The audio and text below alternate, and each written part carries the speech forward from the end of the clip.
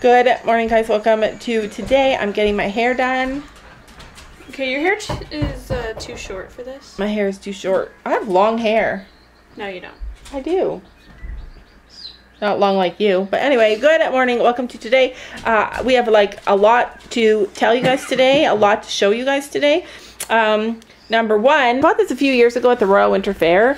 Like a lot of years ago. And I lost the cord for it. And I couldn't find it. But today, I found it. And so I am back in business. This is a back massager. I am so excited. So excited to use this thing again. Feels good though. It feels so good. She put my hair up in a clip. It literally feels so good.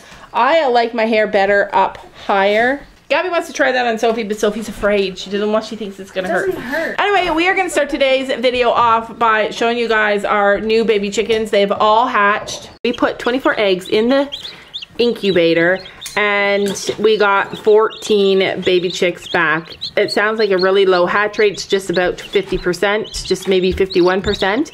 But I think the error came in the eggs.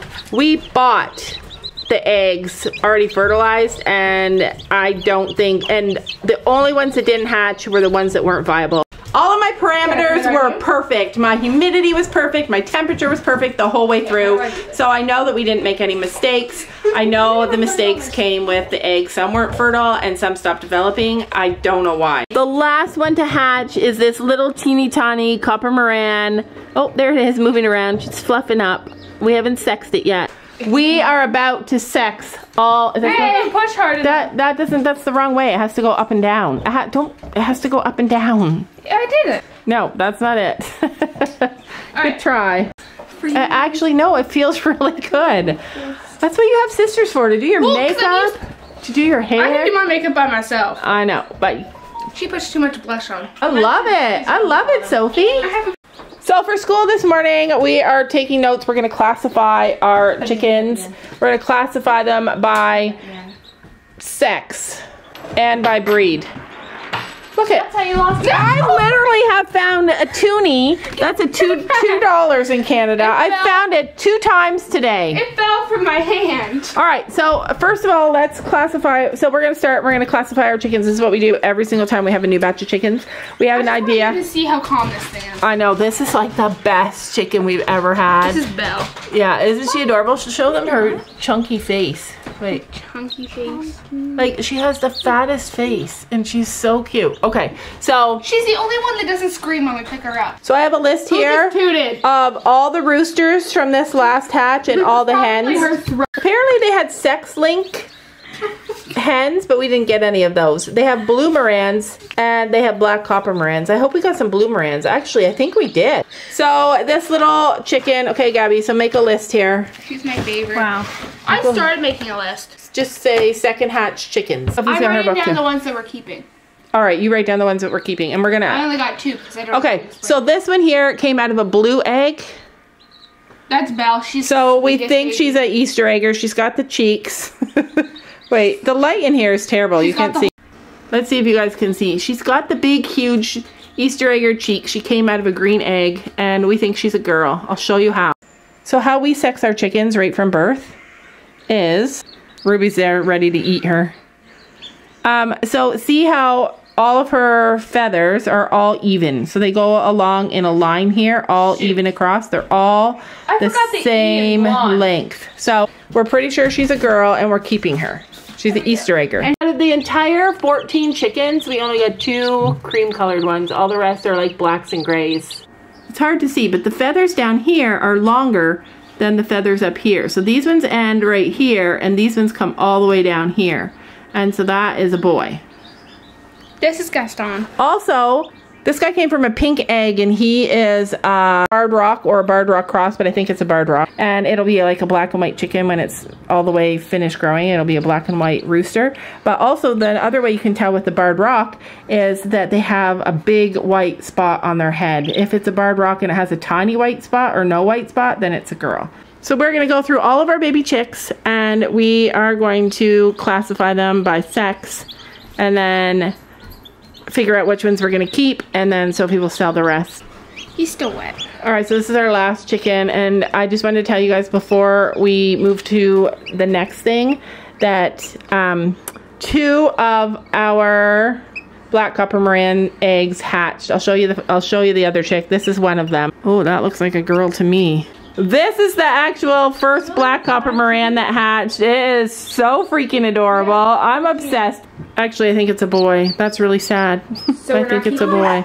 We've been inside all day because it is freezing. I don't know if you guys can tell, but it's actually snowing. Come on, Ellie Belly! Come on!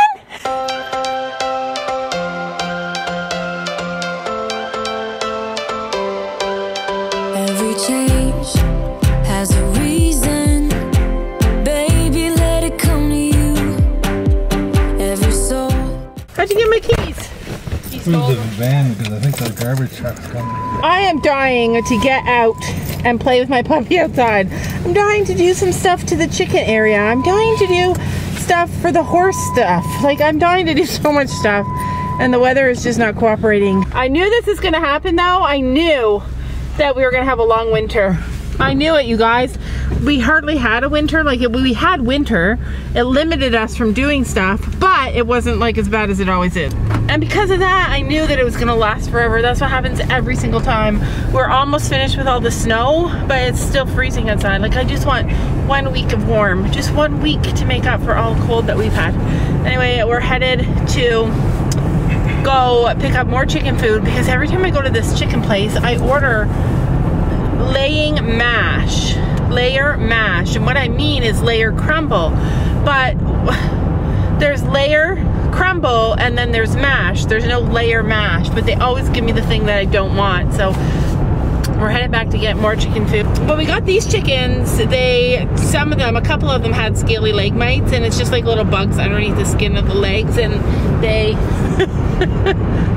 they are annoying. They're like itchy and they bite, and it's annoying to chickens. And the people that we bought them from either didn't know that they had them or didn't know how easy it is to fix. But I saw a comment that said I would never have bought those birds because of the scaly leg mites, the parasites, and I would never have got them.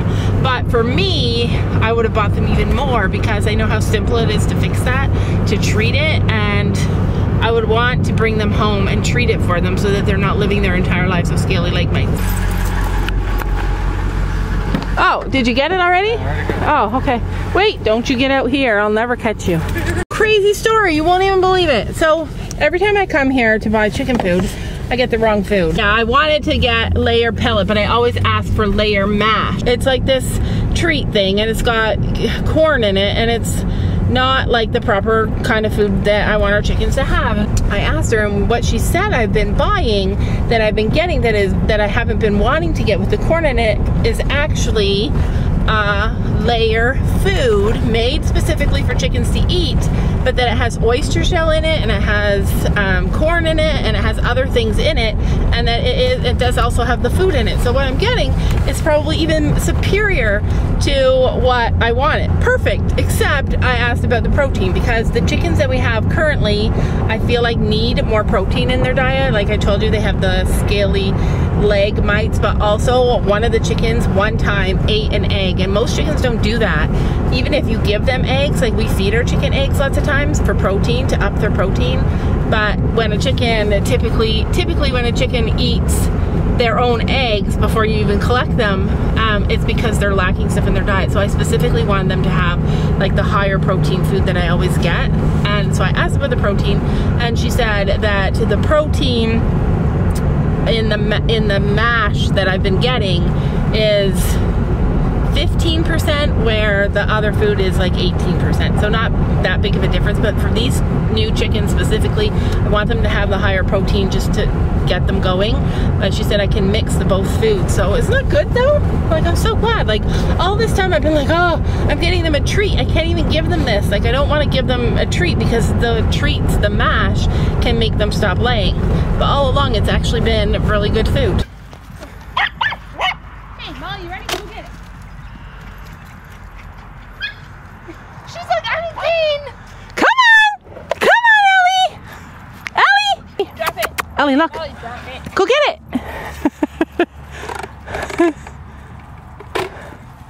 Holy moly! She's like, I'm clean. Molly does not like this. Every season lives outside of status quo. If we stop believing we're meant to be, expanding our abilities. Do you guys know that when we had our Chihuahuas, now that I think about it, they did not interact with the big dogs very much. Like Macy did when she was young, but the last couple of years she mostly just laid down and didn't do much with them. She would like eat with them and she would climb on Ruby and lay with her. But the puppies, like the Molly and Daisy, she didn't really do much with them. And I'm noticing now, like I wish she had, because this little dog is too much for the puppies. Ellie wants to screech when she runs. Like she gets so excited and wants to play, and she barks the whole time, which our Chihuahuas were not like that at all. Passion's gone, we are doing it wrong. Baby, you and I should start living now. With the whole world at our feet, we could stay or we could leave. There is nothing in between. But Ellie wants to go out. Ellie has more energy than all of our puppies put together, like our bigger dogs put together. She has more energy. She has more, like you name it, she has more of it. Ellie, no, don't go down there. She's learning about sticks. Like sticks. I've noticed Ellie looking at the road a little. I have to be on top of that. Like when we bring her outside, we have to be on top of everything. We should go up that hill. Hold this. All right. Come on, Ellie. I love her though, you guys. Like she's been the biggest blessing in my life in years. Like I love our horses, I love our dogs, I love our kids, but if dogs can be soulmates, Ellie is mine. Oh my gosh. She's like a little bunny. She's like a little bunny. If dogs can be soulmates, then this dog is my soulmate. So baby, we should start living now. 'Cause we only have this life. Wanna laugh and wanna cry. I don't wanna waste my time. I've tasked Gabby with cleaning the arena. I've been cleaning this arena ever since we got it, this farm. And I recently tasked Gabby to do it, and she's been doing a really good job. Just the other day, she's been cleaning it every day. Penny needs a good brush. So I wanted to tell you guys that the reason that we haven't been working with our mares, it's really awful, it's really sad. Like I'm so obsessed with working with our mares, doing positive reinforcement, but the problem I'm having is that we use really tiny grain we have like this extra grain that we don't use. So we've been using that for their treat and for positive reinforcement training, and it's been working amazing and we've been loving it. But I noticed the other day that Penny's getting a little bit crusty, and I'm always like super aware and super on top of that.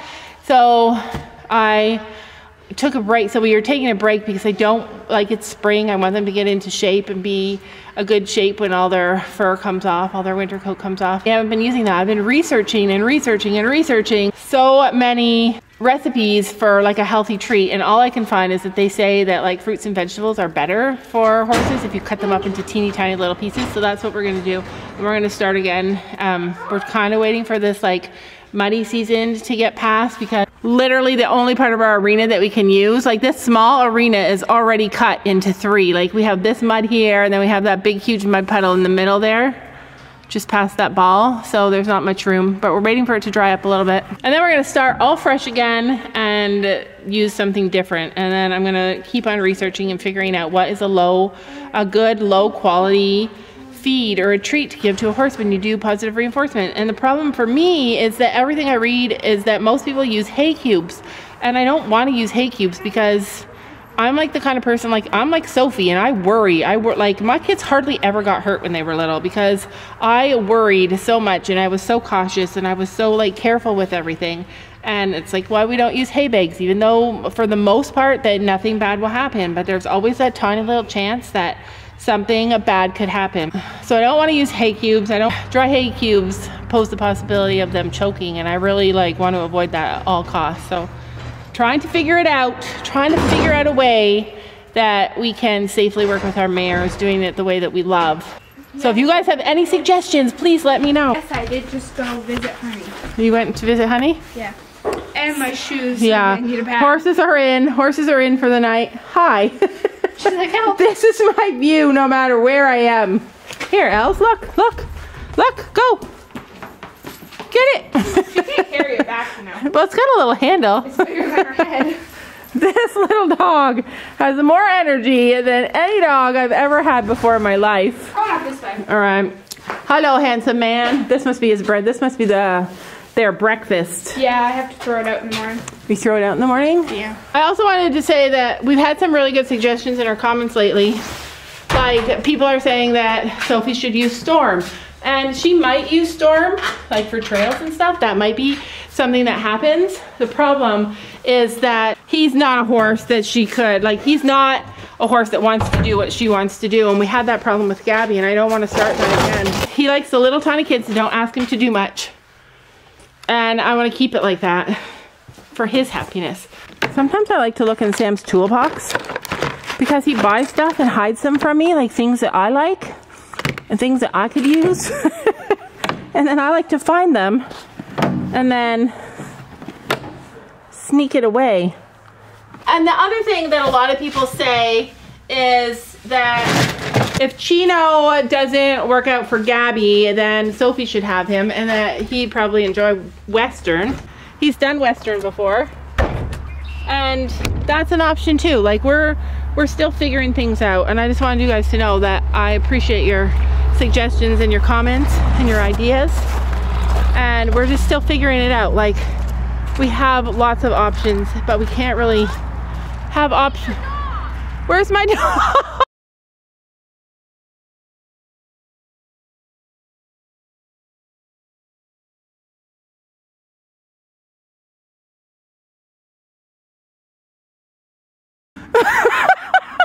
Don't do it! Don't do it! You're gonna drown! Don't do it! Oh my god! What the heck?